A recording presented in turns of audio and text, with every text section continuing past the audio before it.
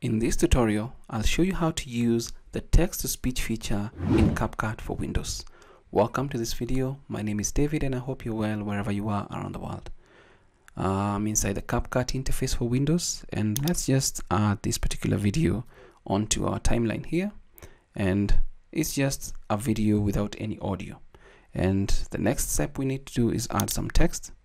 We can just add some dummy text here, and we can just type I love chilling at the beach, full stop. Now probably that's what you want this lady to be saying in this particular clip.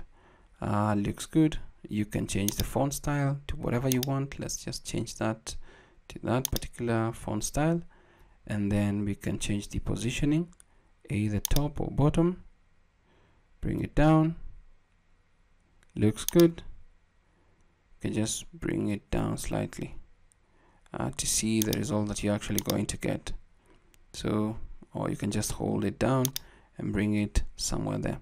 It looks really good. So we want to concentrate on the text and turn the text to speech.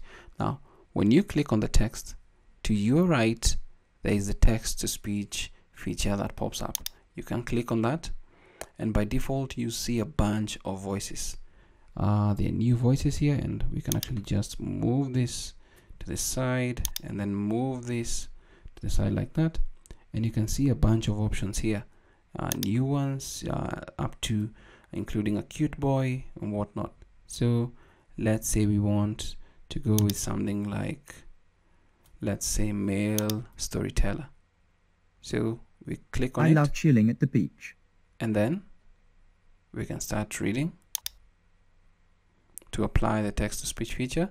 And once we do that, you'll notice that there's a new voiceover down here for us to listen through. Let's play.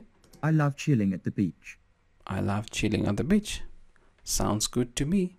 And simply put, that is how you can use the text to speech feature in CapCut for Windows to convert text to voiceovers.